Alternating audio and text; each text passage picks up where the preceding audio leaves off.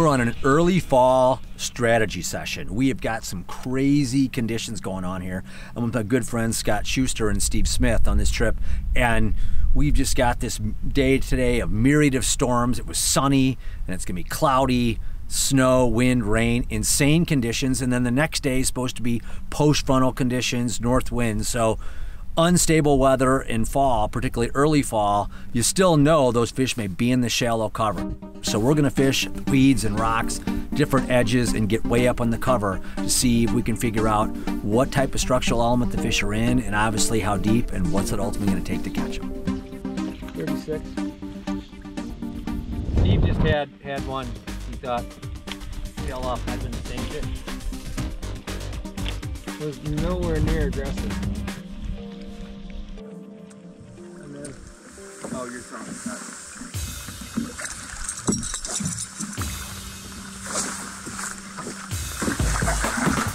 Oh, it's a big one.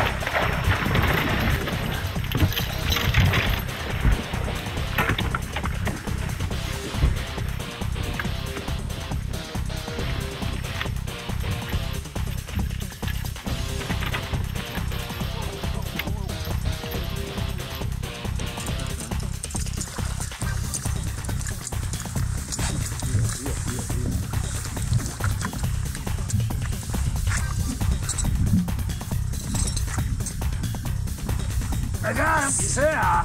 Good night. Nice job. Been a crazy day of weather. Rain, hail, snow. Thought we saw a tornado. Not reacting to bucktails like normal and even minnow baits, and so we went to a spinner bait. Just saw one. Finally got this guy to eat. Oh. A dandy. Late night. Let's let him go.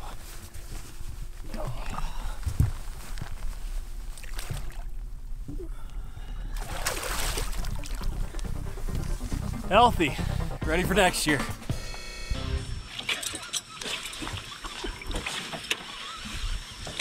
Pristine wilderness experience.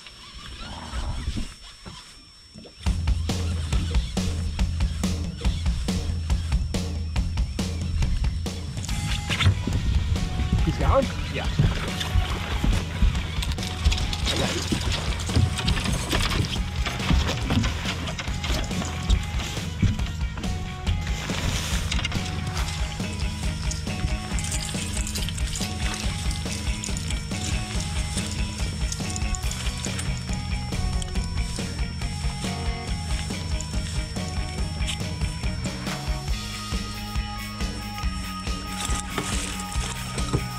Yeah, Jim. Come on. That's awesome. That's awesome. In fall, you never know what you're gonna get. We've been fishing some rocks here, and the wind was blowing on them, but settled down, came in at dark, and got this beast, man. You fish rocks, you fish weeds, the fish can be anywhere in the fall. Really glad this one was on this rock point. Oh yeah. Come on. Come on. Oh yeah. Oh yeah. Wow. Whoa. This is a early fall monster. I love this. Wow. On the rock point. Are you ready to go back? Let's go. All right.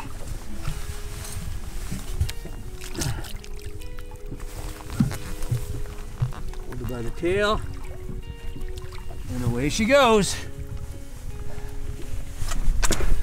Yes.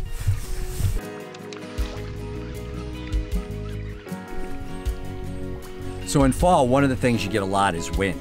You know, wind directions change quite a bit. You start seeing a lot more northwest winds, northeast winds, or even strong south winds. And so when that switches around, what you really want to do is think about when the wind is blowing real hard on certain rock areas, those are when you want to fish them.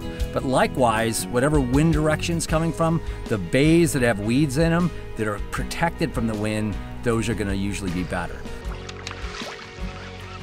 This is the calmest it's been out here.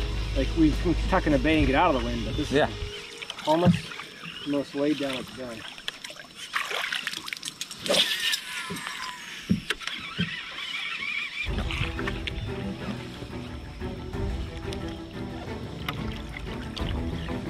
Oh, right on.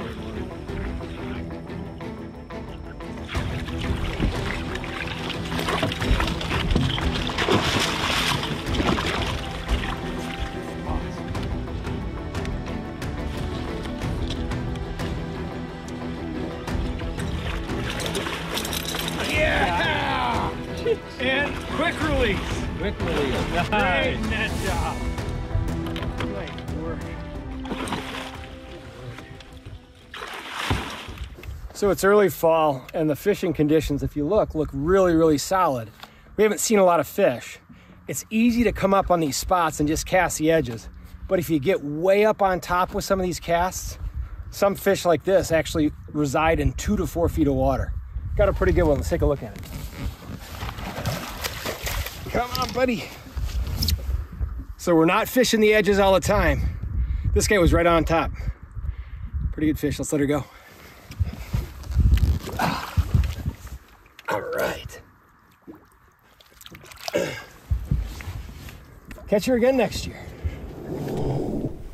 We're fishing through a bunch of these bays, and what we're finding is the fish are way up tight into the cover, and they're kind of sluggish.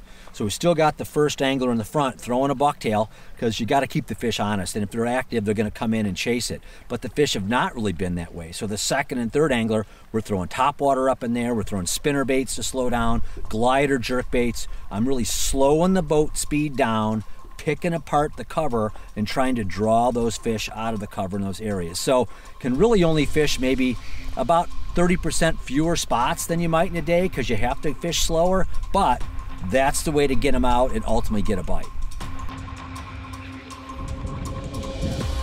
Got it.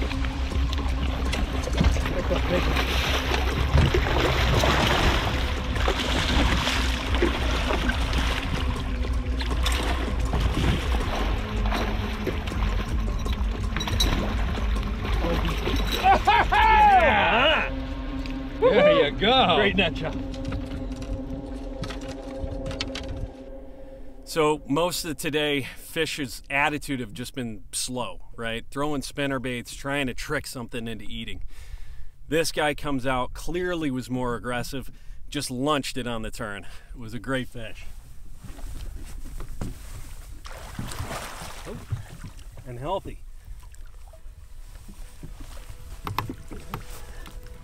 It's the net.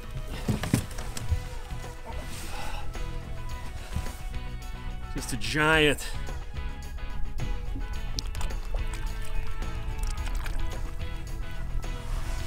There she goes.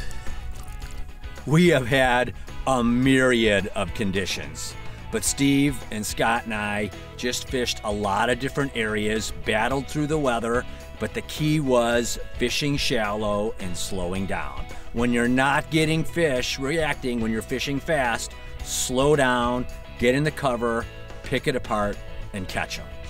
Join us next week for another big fish adventure on The Musky Hunter. The Musky Hunter has been brought to you by these fine sponsors.